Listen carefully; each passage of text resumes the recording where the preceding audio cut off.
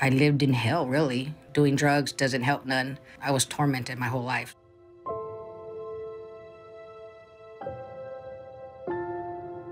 David had said, there's a lady in here that has addiction and she wants to get rid of it and wants to be healed.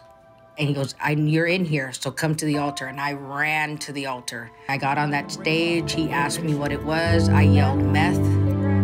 You want to be free from meth? In the name of Jesus, from this day forward, you'll never touch it again. You're going to live this life. And every addiction is broken tonight in the name of Jesus. I was out. I went down. And my life has changed ever since then. I can't even look at meth anymore. Complete freedom, peace, joy, happiness, love that I've never felt before until that day. It was amazing. It was really amazing. Oh, I've been on fire. I've been on fire. I got ordained as an evangelist.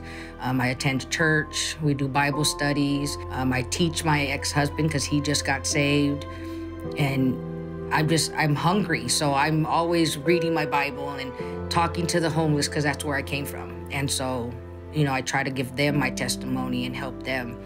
And that's what I do my whole life. That's all I focus on. Sabina Hernandez not only received complete deliverance from her addiction to meth, the Lord also healed her of hepatitis C.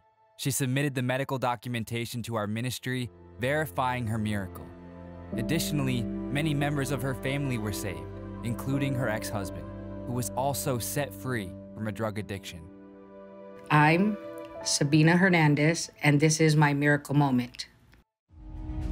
Thank you for watching Encounter TV. Don't forget to subscribe and click the notification bell. Also, help us spread the gospel of Jesus Christ in the power of the Holy Spirit.